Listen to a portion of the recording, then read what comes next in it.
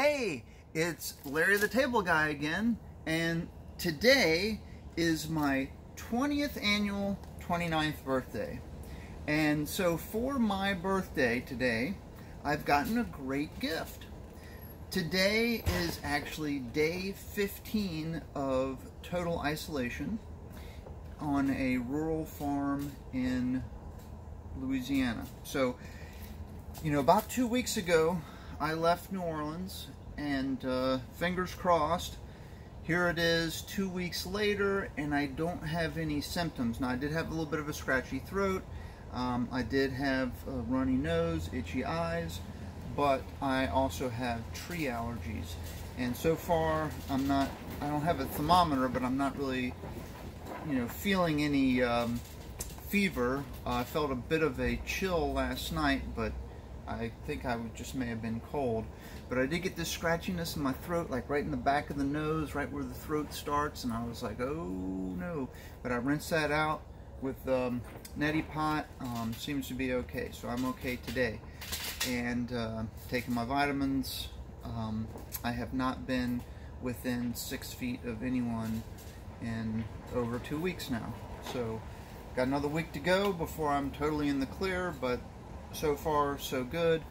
And I did get an N95 mask late last year, and actually some spare cartridges for that, and I did that for my RV that I'm fixing up here.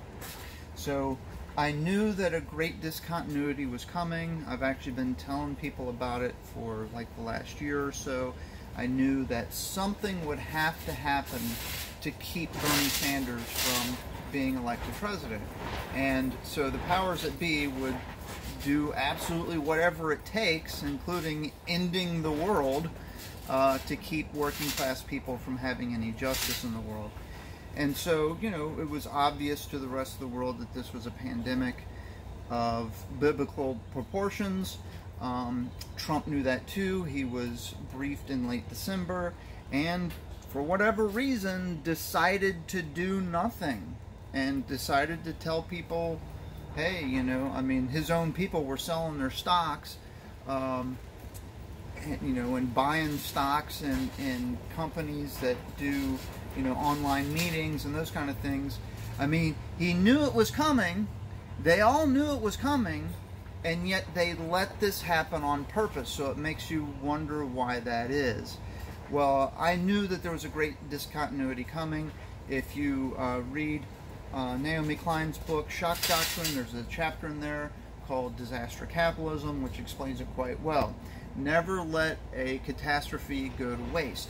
And so when it comes to, Bush knew the intelligence that they were coming to hit us on 9/11 or thereabouts. He knew we were going to get hit, but he wanted us to get hit because, the PNAC actually came out with a thing that said we needed a catalyzing event to get people up in arms to go to war with Iraq so we could take those oil fields.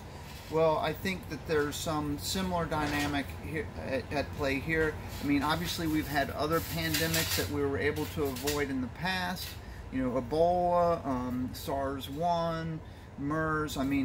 We've had, H1N1. We were able to contain those and contact trace, and we were able to do things that we needed to do to avoid those. So we knew what to do, and we chose not to do those things on purpose. Makes you wonder why. So knowing that a great discontinuity was coming, I didn't know what form it would take. I thought maybe it would be a hurricane, and so I was actually trying to get my RVs together in time, after tornado season, but before hurricane season.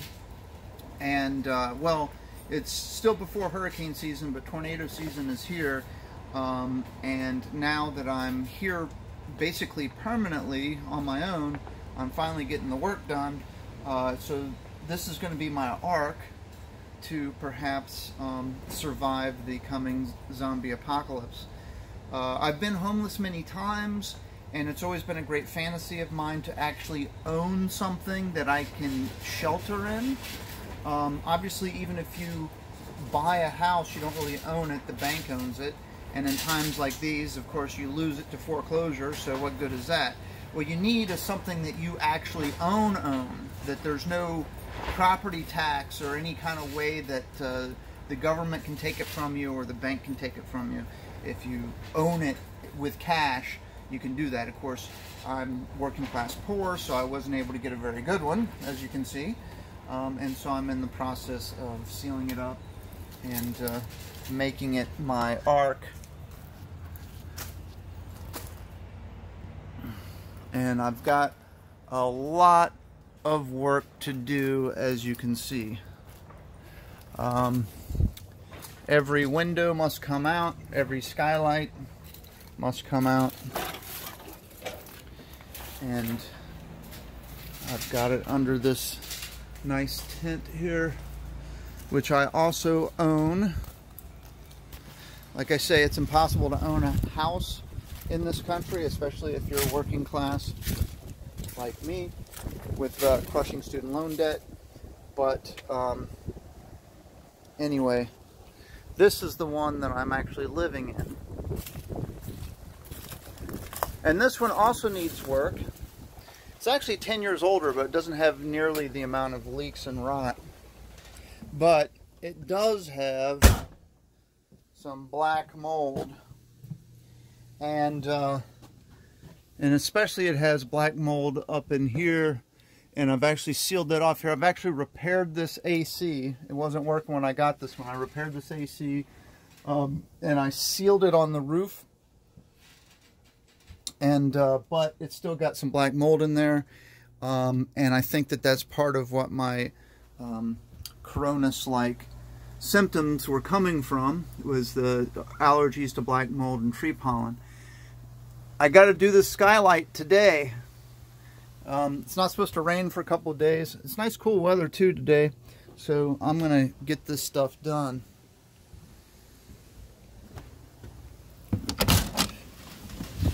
But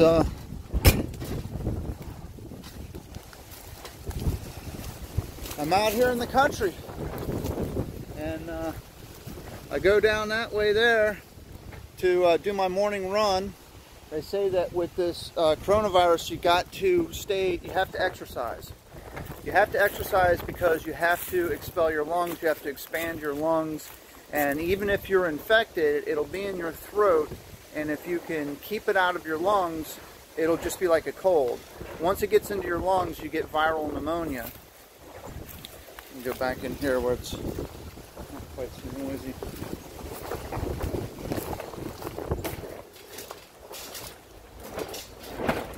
You can see every door and every window is out of this thing. But I'm rebuilding this entire wall from scratch. But in any event, if you can, the way this virus works is it'll get into your lungs. It reproduces in your throat, and then you breathe it into your lungs, and then if you can, and then when you breathe it out, that's how it spreads. So it's multiplying in your lungs, in your top of your bronchial, in your throat, and then you breathe it out. And so every time, if you keep your lungs expanded, if you do those breathing exercises where you hold your breath as much air as you can for 10 seconds at a time, and especially if you can go running in an area that's not polluted or not near anyone else, then you can expel that virus, which is what it wants to do. It wants to get out of your body and get into another body. But the more of it you can get out of you, the less of a viral load that you'll have, and the milder your symptoms will be. One of the things is they say even the people who are hospitalized for this, they don't let them lie in bed. Even as painful as it is, they make them get up and walk around and try to expel this stuff to lower their viral load. But anyway, 49 years old today, and I guess my gift is that I'm alive. Thank you all for the birthday wishes, and stay well.